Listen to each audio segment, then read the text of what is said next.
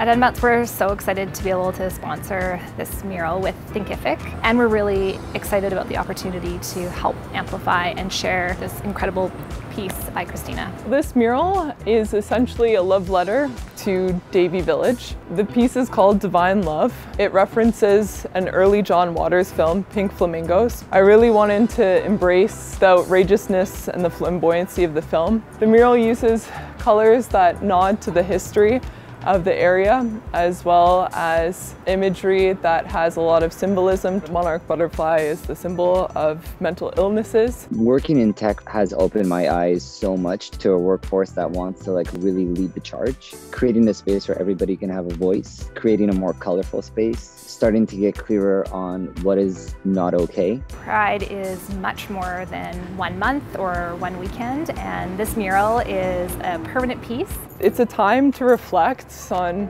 the history and the past and just how far we've come, but also on the hatred, the discrimination, the inequality that so many people have experienced and are still experiencing today. I truly believe that murals are so important to create this transparent visibility and a safe place for everybody to just be the most realist version of themselves.